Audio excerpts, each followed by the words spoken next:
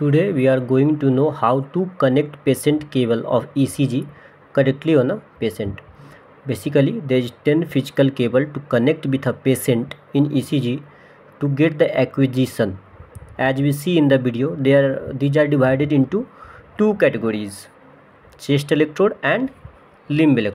Chest lead or chest electrode consists of C1, C2, C3, C4, C5 and C6, whereas limb leads or limb electrode consist of R, L, N and F.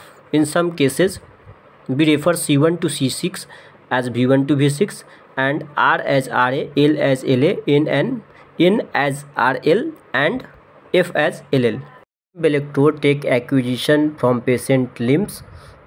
R is connected to patient right arm, L is connected to patient left arm, N is connected to patient right leg and F is connected to patient left leg to take the acquisition.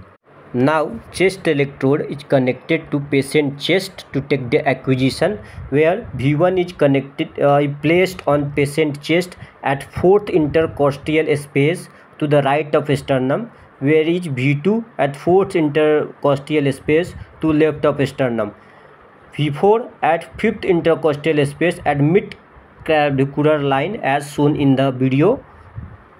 Now V3 is placed exactly in between the V2 and V4 as we are seeing on the display. V5 at anterior axillary line at same level as V4 and V6 at mid axillary line at mid level as V4 and V5.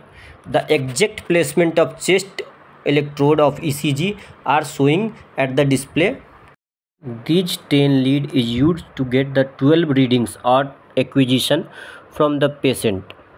The chest electrode or lead gives 6 reading: V1, V2, V3, V4, V5 and V6, and limb electrode is used to derive the rest 6 reading, in which N or right leg is referred as a neutral point, and the rest 3 is used to get AVR, which is augmented vector right, AVL, which is augmented vector left, and AVF, which is augmented vector for foot, as we are seeing in the display. Now reading for lead 1 is taken at 0 degree, lead 2 at 60 degree and lead 3 at 120 degree, where right to left arm is considered as 0 degree line, as we are seeing in the display.